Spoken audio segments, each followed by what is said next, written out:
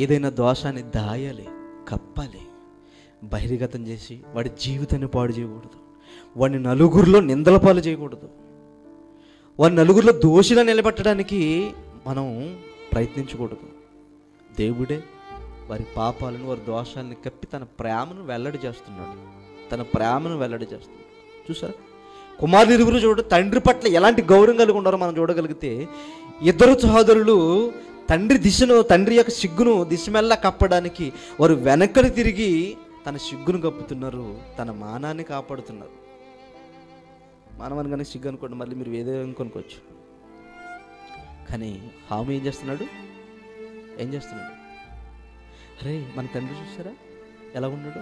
తండ్రి చూస్తే ఎలా ఉన్నాడు? వస్త్రహీనుడిగా ఉన్నాడు, బట్టలు లేకుండా ఉన్నాడని తన సిగ్గును బయటికి బహిర్గతం చేస్తున్నాడు. ప్రేమను దేవుని వల్ల బైబిల్ ఏం చెప్తుంది అంటే, అప్పుడు రాయకపోవచ్చు, తన తల్లిని తండ్రిని సన్మానించమని చెబుతుంది, గౌరవించమని చెబుతుంది, ప్రేమించమని చెబుతుంది, ఆరాధించమని కూడా చెబుతుంది ప్రేమను దేవుని వల్ల. కానీ హాము మాత్రం ప్రేమ లేనివాడుగా మనకు కనబడుతున్నాడు. ఏం చేస్తున్నాడు? బహిర్గతం చేస్తున్నాడు. ఈరోజు ప్రేమను దేవుని వల్ల మన సహోదరుడికి మనకి ఏమైనా వ్యాజ్యం ఉన్నా, మన సహోదరుడి పట్ల ఏదైనా దోషం చేసినా దాన్ని ఊరంతా పంచేయకండి. ప్రేమ అంటే ఏంటో, నీలో ప్రేమ ఉందో లేదో ఒకసారి నిరూపించుకోండి. మిగిలిన సహోదరులు చూడండి ఏం చేస్తున్నారు? చక్కగా ప్రేమను చూపిస్తున్నారు. తన తండ్రి చేస్తున్న ఆ సిగ్గుపాటు తనాన్ని కప్పుతున్నారు తప్ప, మా తండ్రి ఇలాంటి వాడని వారే సమాజంలోకి వెళ్ళి డబ్బేసి వాడు చాటించడం లేదు. వారే చాటించడం లేదు. ప్రేమ ఉన్న వారిగా కాపాడుతున్నారు, ప్రేమ ఉన్నవారుగా వారు నిలబెడుతున్నారు. కానీ మిగిలిన వాడు మాత్రం దాన్ని అందరికీ తెలియజేస్తున్నాడు. ఒక్కొక్కరు ఉంటారండి చాలామంది, ఒక విషయం తెలిసిందంటే వాడు కడుపు ఉబ్బిపోద్దంటారంటే, ఒళ్ళు వచ్చేస్తుంది అడిగి అర్జెంటుగా ప్రతి ఒక్కరికి చెప్పాలి. ఎవరికి చెప్పకూడదు. ముందు హైకమాండ్, ఇందులో ఉన్న వరకు చాలామంది ఉన్నారండి, హైకమాండ్కి తెలియజేసాను. ముందు హైకమాండ్కి తెలియజేసేయాలి. హైకమాండ్కి తెలియజేస్తే పాటు పోనీ అన్నయ్యలకు చెప్పాను కదా, పోనీ సరి చేస్తారన్న ప్రేమ ఉన్నవాడు చాలా తక్కువ మంది అండి. ఆ తర్వాత ఎవరికంటే నా తోటి సహోదరుడికి, ఈడు ఎలాగంట, ఆడు ఎలాగంటే, ఈడు ఎలాగంట, ఆ విషయం చెప్పనా, రే వాళ్ళిద్దరు ఇలాగా. ఇది ప్రేమని దేవుని వల్ల. నన్ను అడిగితే నేను చెప్తున్నాను, స్నేహితులు నమ్మకండి, నీ కొంపను ముంచేస్తారు. ఒక విషయం చెప్తున్నాను, ప్రేమను చూపించండి. ప్రేమకున్న లోతు, ప్రేమకున్న విలువ ఏంటో మీరు తెలుసుకోండి. ఒకడు ఏమన్నా చేస్తే మొత్తం సంఘమంతా దాన్ని వ్యాపకం చేయడం కాదు. చేసిన దోషాన్ని కప్పండి. మీకు ప్రేమ ఉంటే ఆ ఆత్మను సంపాదించండి, ఆ ఆత్మను కాపాడండి ప్రేమని దేవుని వల్లరా. హాము ఏం చేస్తున్నాడు? తండ్రి దోషాన్ని, తండ్రి చేసిన చిన్నతనాన్ని సమాజానికి చూపిస్తున్నాడు. ఈరోజు మన వాళ్ళు కూడా ప్రేమని దేవుని వల్ల, సమాజం వాళ్ళు చూడండి, ఇంటి దగ్గర ఒక కుటుంబంలో ఏదైనా జరిగింది అనుకోండి, ఊరంతా అల్లరి. ఎవడో ఒకడు ఉంటాడండి, ఏదో ఒక చెవి ఇలా వేస్తుంటాడండి, ఆడి చెవును పడుతుంది, ఊరంతా అల్లరైపోతుంది, ఊరంతా అల్లరైపోతుంది. వాడు ఏమైపోవాలి చెప్పండి? వాడు సమాజంలో తిరగాల? మరి కుటుంబంలో ఉండాలా? వాడు నలుగురి మధ్య ఉండాలా? ఉండదండి, ఉండదు. మొత్తం ఊరంతా అల్లరి చేసేస్తాడు. ఎందుకు వీడికి ఇదంటే, వాడు అవమానం పడిపోవాలి, వాడు అల్లరైపోవాలి. ఏంటి వీడికి ఏం కలిసి వస్తుంది అంటే, వీడికి ఏం కలిసి రాదు. వీడు పగవాడీడు. ప్రేమవాడిగా మారండి ప్రేమని దేవుని వల్ల. ప్రేమను కురిపించండి. నీ తోటి సహోదరుల మధ్య ఏమైనా దోషాలు కలిగితే కప్పడానికి ప్రయత్నించండి. వాడు ఆత్మను రక్షించడానికి చూడండి. సాధ్యమైతే వాక్యాన్ని రుజుపించే, అసలు నీకు చెప్పడానికి నువ్వు రైట్ ఉండదు. ఎందుకో తెలుసా? వాక్య ప్రకారంగా మీరు ఎవరు సరిగ్గా బ్రతకడం లేదు కాబట్టి. వాడిని ఎందుకు నువ్వు దోషిగా నిలబెడుతున్నావో తెలుసా? వాక్యం అంటే నీకు అర్థం కావడం లేదు, పత్రికలో ఉంటున్న మాటల భావాలు నీకు అర్థం కావడం లేదు కాబట్టి.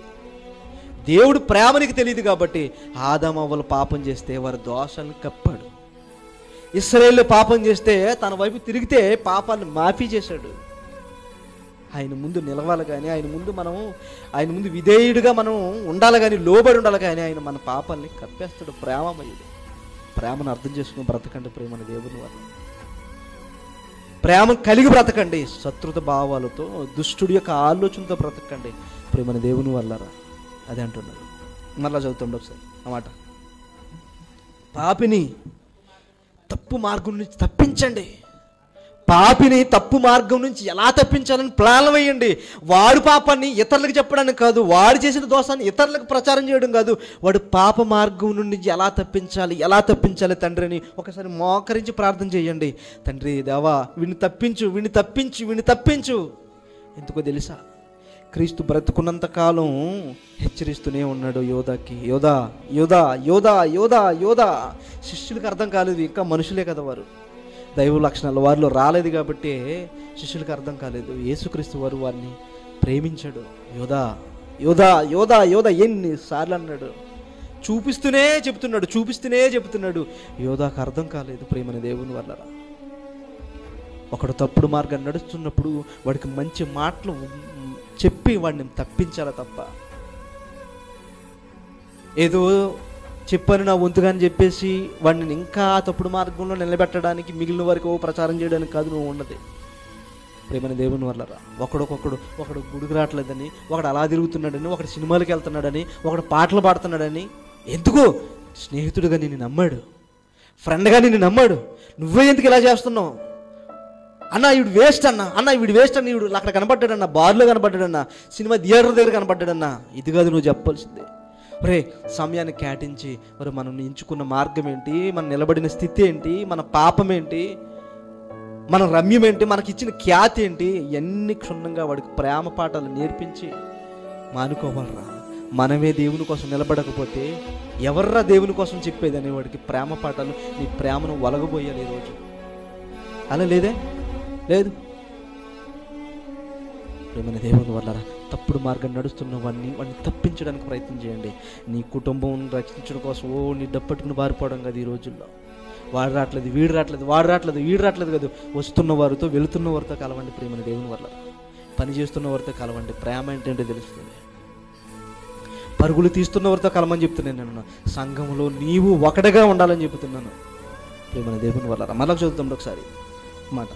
పాపిని వాని తప్పు మార్గము నుండి మళ్లించువాడు మరణం నుండి ఒక ఆత్మను రక్షించడం, అనేక పాపములను కప్పివేయనని తాను తెలుసుకొనవలెను. చూసారా, నువ్వు తెలుసుకోవాల్సింది ఏంటో తెలుసా? వాడు పాపను, వాడు తప్పుడు మార్గం నుంచి తప్పిస్తే వాడు మరణం నుండి వాడిని రక్షించినట్టట.